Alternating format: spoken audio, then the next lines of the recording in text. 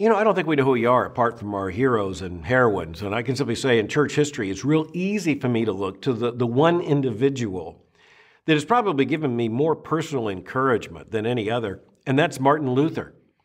And it's fun now to think about the 500th anniversary of the Reformation as we date it to October the 31st in 1517, when he famously, as a young Augustinian monk, nailed those 95 Theses to the door of the castle church there in Wittenberg.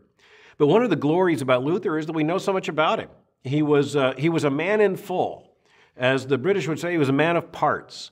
He had interests that were wide-ranging. His life was one of the most epic ever lived in human history. And he talked. And as a matter of fact, he was so warm in conversation that, of course, famously, his students and others wrote down his Tischreden, his table talk.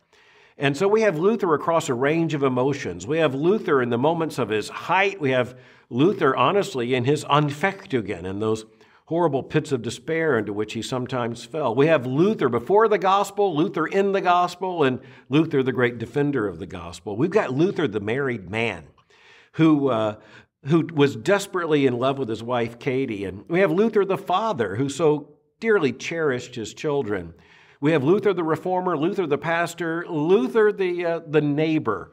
And of course, Luther was far more. I can find so many heroes and heroines in the history of the church, and frankly, I don't want to give any of them up. But the one that I probably feel that I turn to more than anyone else for encouragement is Martin Luther, hands down.